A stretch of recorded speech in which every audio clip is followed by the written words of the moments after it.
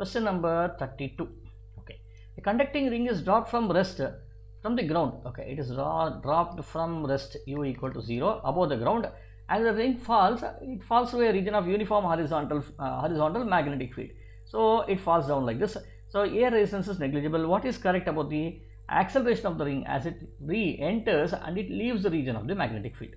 So the moment it enters the magnetic field, what will happen? So the magnetic field doesn't like, the ring doesn't like the magnetic field, and hence there is an opposition force given to it, right? Which you got as an induced EMF, and there is a force over here. So as a result of it, it slows down here. Okay, it doesn't stop, it slows down over here, which means the acceleration at the entry will not be equal to the value of g.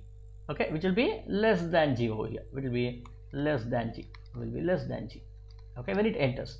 Now, when it is inside the magnetic field, what will happen? It will resume the constant this one, because you know the magnetic flux does not change. Okay, acceleration will be the same. Okay, but the moment it is leaving out from here, what will happen? The value does not like. Okay, that is the ring hates the change of magnetic flux. As a result of it, the magnetic flux is now reducing as it goes, and hence it will now try to pull it upwards over here, right? The induced EMF will now try to pull it upwards. As a result of it, once again the value of g will become less. Okay, there is a resistive force over here.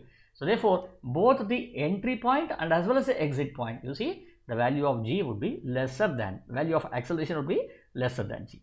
Thus the right answer here is a less than g in both the sides. So it is option